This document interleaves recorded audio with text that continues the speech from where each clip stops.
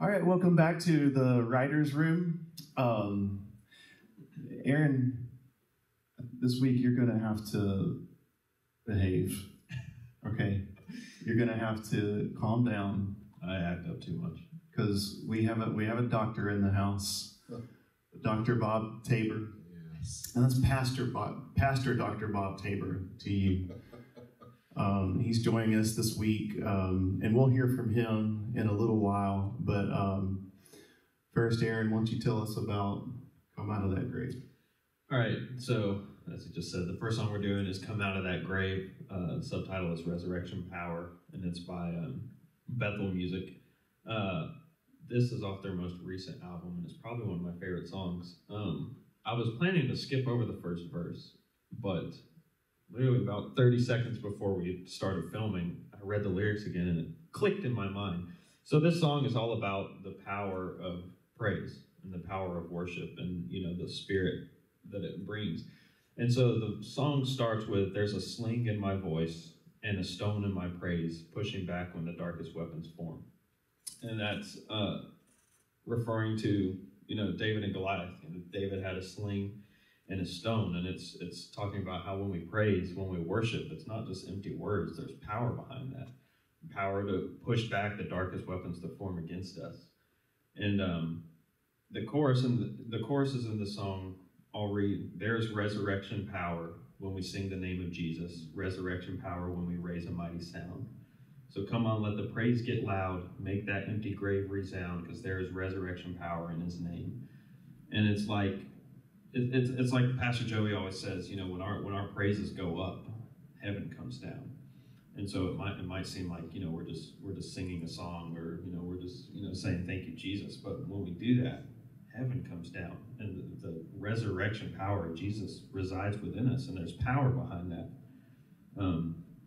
We get to the second verse. It says, there are days I have seen filled with heartache and loss that have buried my heart beneath the weight. And I think that's something everyone can relate to, especially this time of year, holiday time. We get to spend time with family, and for a lot of people, it's very hard for, those family members that aren't there. So there's always days we have that are filled with heartache and loss, and especially this time of year, it's a joyful time of year, but it's also a reminder of that pain. But then the next line says, but every time His praise breaks out, dead things rise up from the ground, and I won't leave my song inside that empty grave. So, when we have the ability to break out of that place. We have the ability to break free, and to, when we praise, it's not just for God, but it frees our heart. It frees us from those chains that bind us. And that's what the bridge of this song says too. It says, dead man, come out of that grave, come out of that grave. And it says, when we sing. It says, captives, let go of those chains. Let go of those chains when we praise.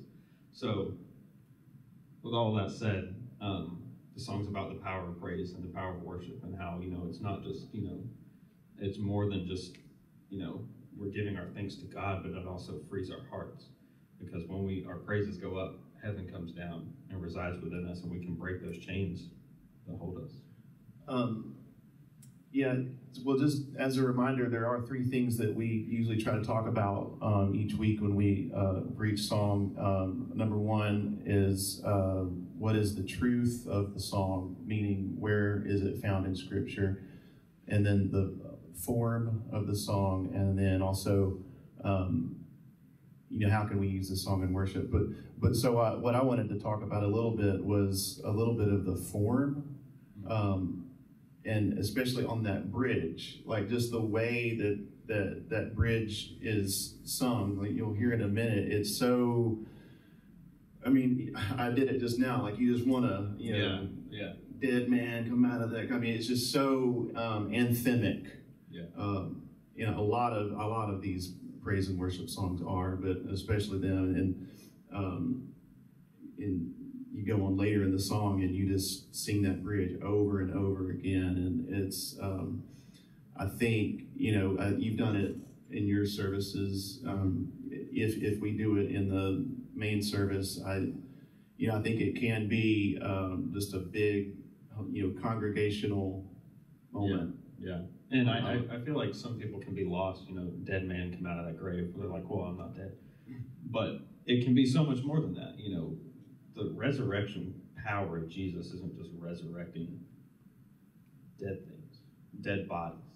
Because your dead things can be dead hopes, dead dreams, dead spirits. There's so many things, and it's not just rising a dead man out of the ground. Literally, there's so many things that can be applied to that. And so if you have a broken heart, if you have a broken spirit, when we praise, it can resurrect that. And we always talk on this show or video podcast, whatever it is that we call it. We always talk about how these new songs always harken back to older songs. And with this one, and this comes out of Bethel, I guess we might as well say who wrote it.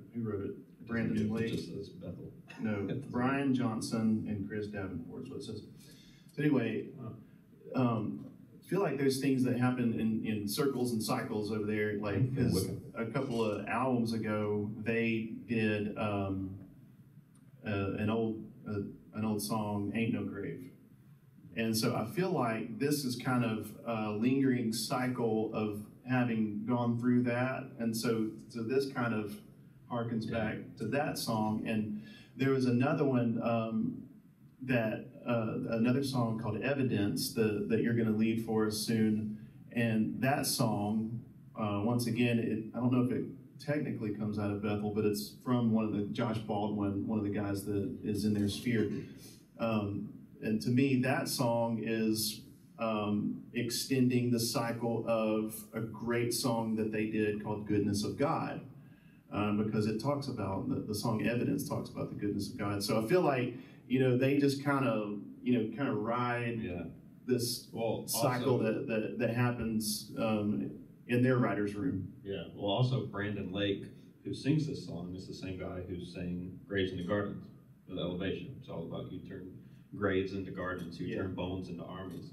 And so, of course, Jesus' resurrection is, one of the greatest miracles of all time, and the reason that we can celebrate, especially, Christmas and these holidays. And so it's very prevalent in worship music today. And I got to tell you, Aaron, when you were going through the lyrics of this song, and this song was brand new to me. I don't think I'd ever heard it. You heard it for the first time today. And even sitting here learning it, and we played it through a time or two, and you going through those lyrics made a huge difference in this song for me. Yeah.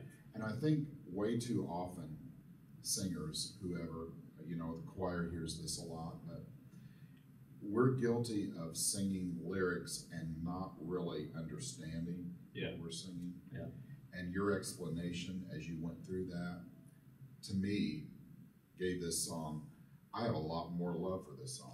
But seriously. Yeah. It's not that I didn't have much of an opinion about it, just barely hearing it, but I'm like, wow, I like that. There's a sling in my voice and a stone in my praise. That reference to David and Goliath. I mean, that's, and when I first heard it, I'm like, without really thinking about it, what exactly are we saying? And of course we all know the reference, but it really brought it to life. Well, it's interesting that that's what you bring up, because that's really the heart of what we do in the writer's room. And speaking of cycles and circles, that comes from you. When I've mentioned it before on this show, I'm just going to call it a show from now on. Is that okay, Stephen? I'm going to call this a show. This is a show called The Writer's Room. Okay, so we can put that to rest of not knowing what to call it. It's a show. Yeah. Is that all right? Yeah. Okay. So I talked about on this show before. One of the very first ones is when Pastor Bob or myself choose a song. We don't choose a song hardly ever based on popularity. We don't choose a song.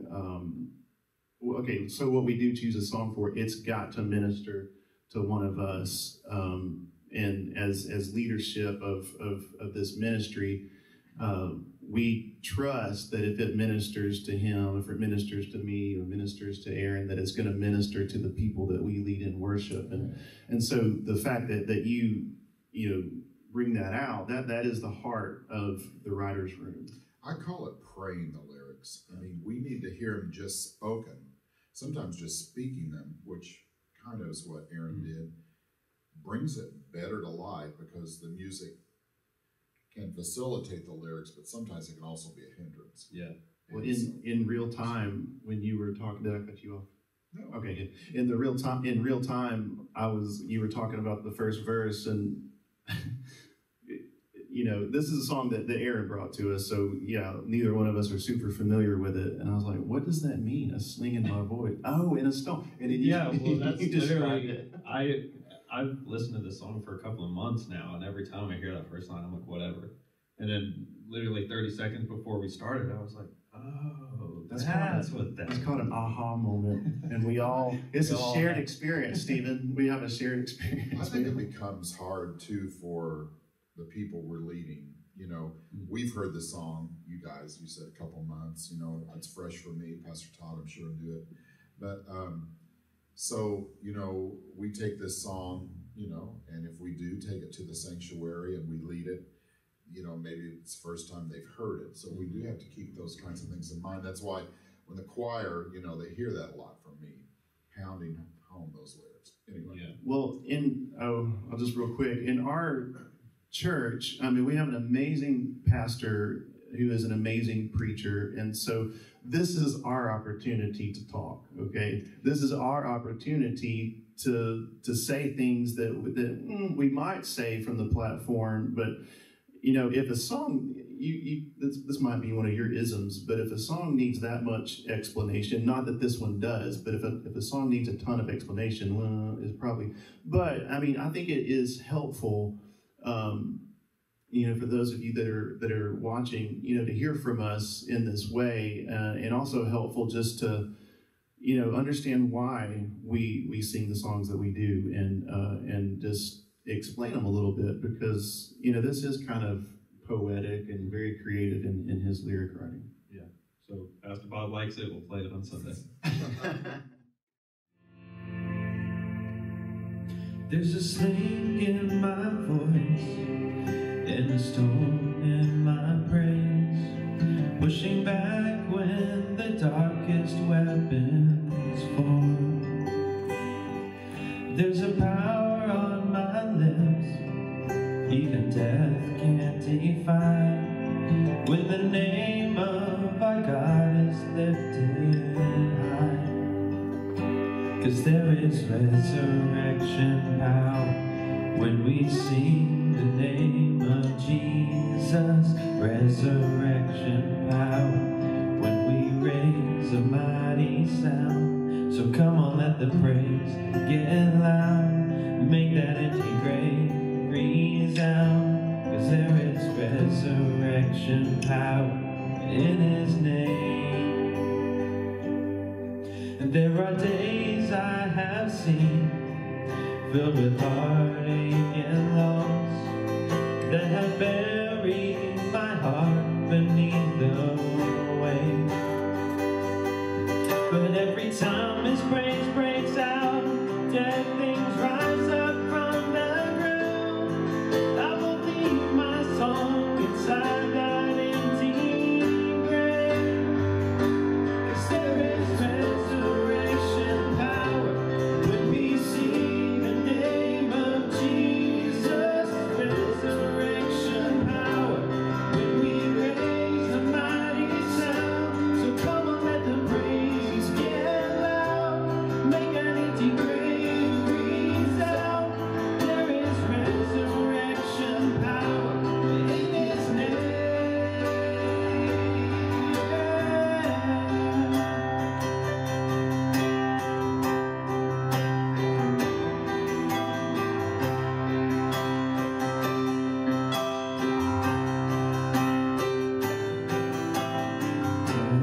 Man, come out of that grave, come out of that grave when we sing. Captives, let go of those chains, let go of those chains when we raise. Dead man, come out of that grave, come out of that grave when we sing. Captives, let go of those chains. When we raise dead men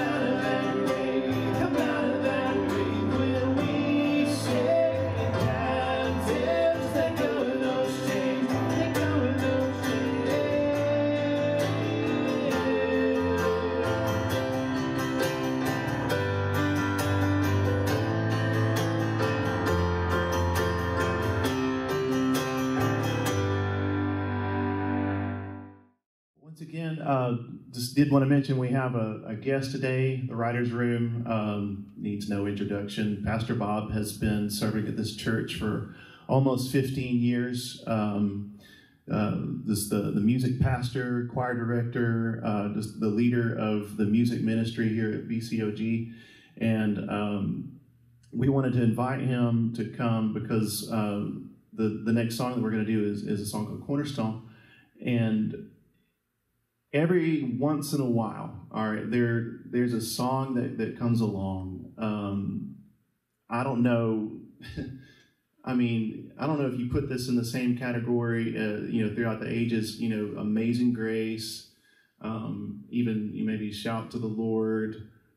Just throughout time, there's just been songs that are just you hear it and you know that's going to be a song for the church for a long, long time. So this song, Cornerstone, is definitely one of those songs that is yet to run its course here at Buford Church of God. In fact, we'll be doing it this coming Sunday. And again, we wanted to ask Pastor Bob to come in and just talk about a song that's very near and dear to him. Yeah, the song is very hymn-like. I have a deep appreciation, love for hymns. It's all we had when I was younger. And it was enough. A lot of our theology, a lot of our what we believe about Christ can be found in those hymns. And, occasionally a line or two will come back to you, the song that you've sang. And I learned to part sing when I was a young man just by holding a hymnal. We used to not have the screens and the projectors and all of that. This song is special for multiple reasons for me. First of all, it's special because it says Christ is the center. He's the foundation. And if that isn't true for you, or if that isn't true for us, we're wasting our time. And then there's a verse of this song that personally just gets me every single time we sing it, every single time we hear it. But again, only knowing that Christ is the foundation. And I did a little research. This song is very much like the hymn we all know, "My hope is built on nothing less than Jesus' blood and his righteousness." And the writer of that hymn, Edward Mote, did a little research on him. Guess how many hymns he wrote? One. Wow. One. It was certainly enough, because that's a great one. That's a great lyric. And say like 800 or something. I know. I was amazed by that. If I would have guessed out loud, I would have guessed one. It's like, yeah. That's phenomenal. So it was amazing that he was a writer. He had not always lived his life for God, but in later years did, and he wrote this hymn, and it's been heard around the ages and around the world, and I would dare say, just about every hymnal that you would ever pick up. But even deeper than that, the text really goes back to the book of Ephesians, the 2nd chapter, starting in verse 19.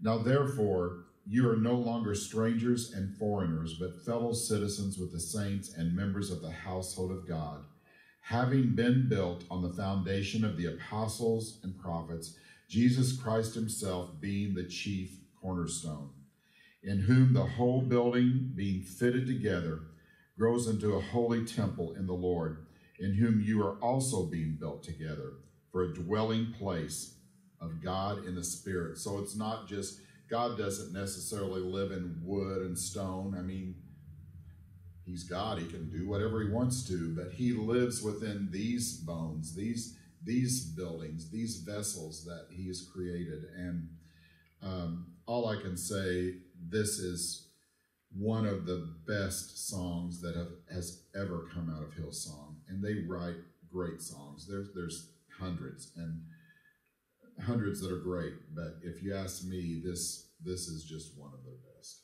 Mm-hmm. Written by Reuben Morgan, a man who has been their worship leader for a long time, among others. And they did give Moat, they had to, a credit here. Jonas Myron, if I'm not mistaken, I think Jonas Myron co-wrote 10,000 Reasons as well. I did just when I hear the word cornerstone, it just makes me think of strength. I assumed that it's like a masonry term, and it is, uniting two masonry walls in an intersection. But that, the cornerstone, that's the strongest part of a structure, and it does say that. But this part of the definition jumped out at me. This is something that is essential, indispensable, or basic. Essential, that's, and you got to think of this in terms of who Christ is to us. Essential, yes. Indispensable, yes. Basic, yes. That's where it starts. That is the foundation of this whole thing we call Christianity.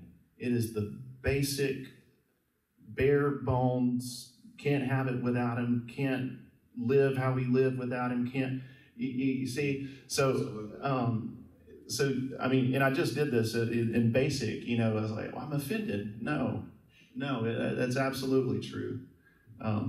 It's basic. It's the basis of our entire faith.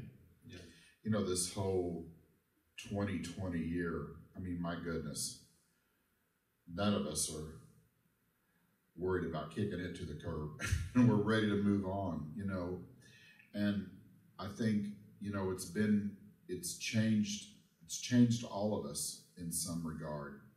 It's just been a tough year for all of us. And this second verse, and here's the thing, even before that, we all go through experiences that are tough in life. Every single person watching this has been through something. And here's the thing, if you haven't, hang on. It's coming at some point. But this second verse, I mean, it just speaks to that and speaks to exactly what we've all lived out in 2020. When darkness seems to hide his face, I rest on his unchanging grace. I don't know about you, but I'm so grateful for the grace of God.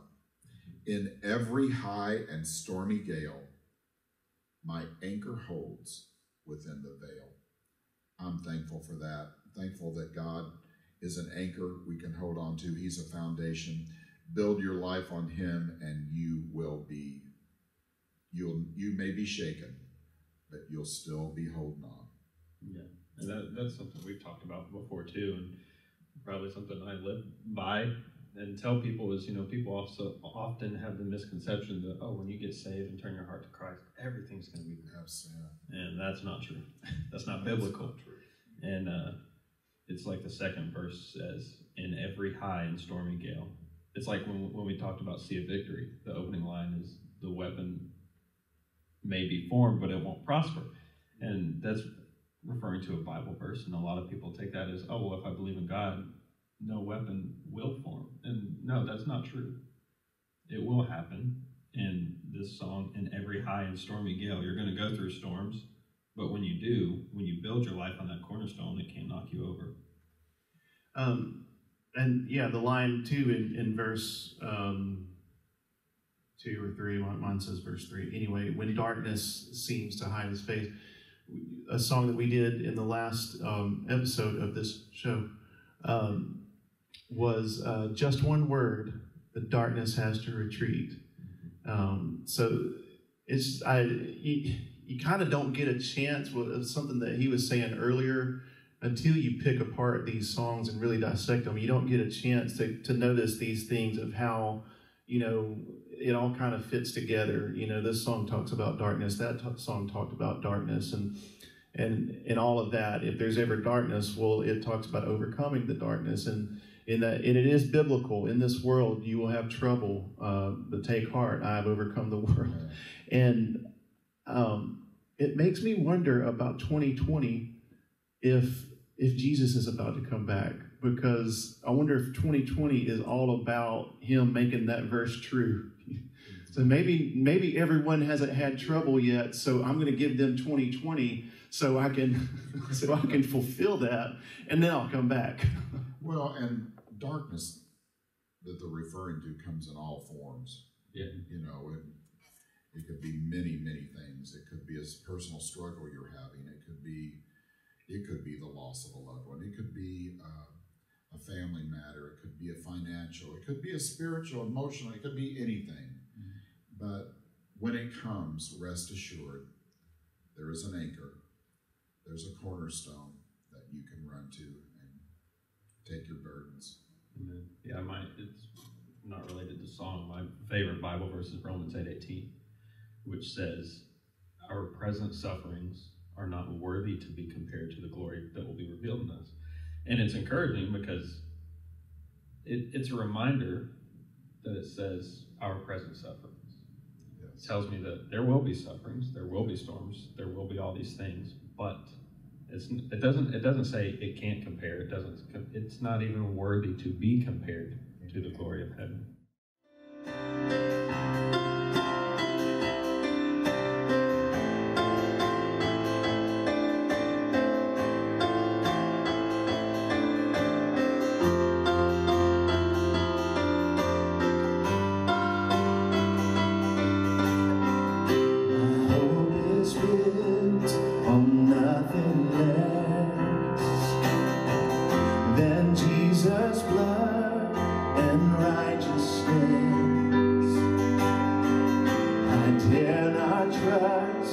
The sweetest frame, but wholly trust in Jesus' name.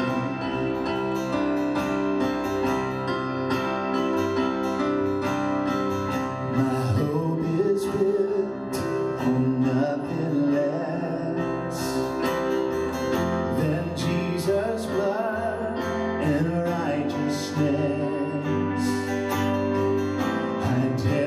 Trust the sweetest frame, but wholly trust in Jesus' name. In Christ alone, cornerstone, weak made strong in the Savior's love. The storm, He is Lord, Lord of all.